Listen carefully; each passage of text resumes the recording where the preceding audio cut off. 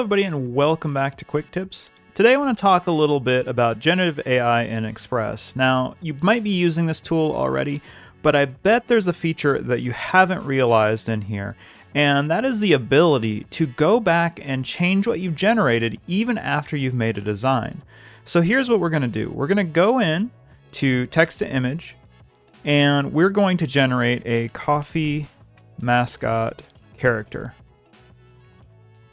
I'm going to hit generate, and we get a couple of different coffee characters here. I think I'm going to go with this one right here. Now, with this character, let's say I want to go ahead and start editing this into an ad or into an Instagram post or something like that. What I'm going to do is I'm actually going to go back here. I'm going to have that image selected. I'm going to go ahead and remove the background from it so I have transparency there. Then I'm going to go ahead and turn this into more of an ad. I'm going to go to my media. In photos here, I'm going to have a coffee shop. I'm going to try to find that for a background. Let's find one that looks kind of nice here. Maybe I'll go with this one. I'm going to click on that image. I'm going to set it as the background. I have my coffee man in my coffee shop.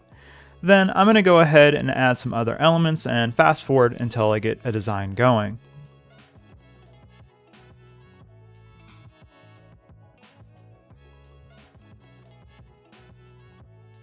Alright, that's not perfect, but we're going to say that's good enough for this demo.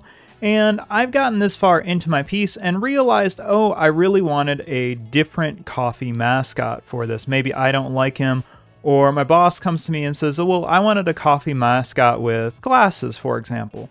Well, check this out. If I go and I click on my coffee mascot here, I go back to text to image, I can still change this. I can go right back in, I can still regenerate, and say coffee mascot character with glasses. And then hit generate. And it gives me some different coffee mascots with glasses. I can click on those, choose those, and decide on which one I like. Adjust the sizing a little bit, maybe scale it down a little bit, and modify it to fit to my piece. But again, I'm still using that generative AI, and I can always come back to that.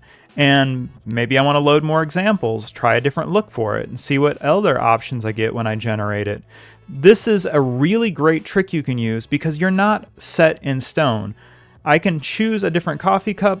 Even though I remove the background, it will process that, it will remove that background. And you can see here, I actually like this character a little bit better. I think they fit into the piece a little bit more. I can click on that character, go back.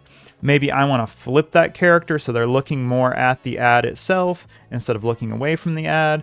And now I have my character standing there on the table looking up at my ad and making it a little bit more impressive.